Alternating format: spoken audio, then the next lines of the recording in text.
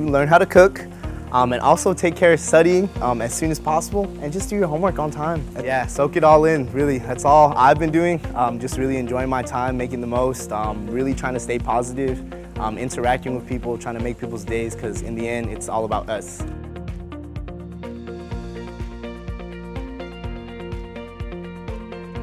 Choose your time very wisely and find something where you feel like you're making an impact and you're growing as you're providing service to something. Pick those times wisely, take advantage of those opportunities to learn and to give back.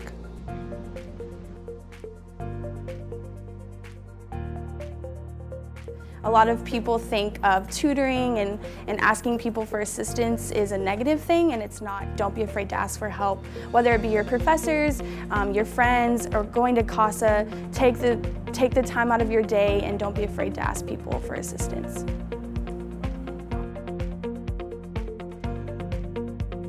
We have CASA, we have various programs that you can use to help you study, help you get ahead in classes. If you're struggling, you can go there and they help tutor you. We pay for them through our student service fees and our tuition.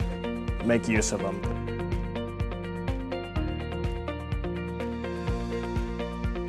There is one piece of advice that I would give to any new incoming student.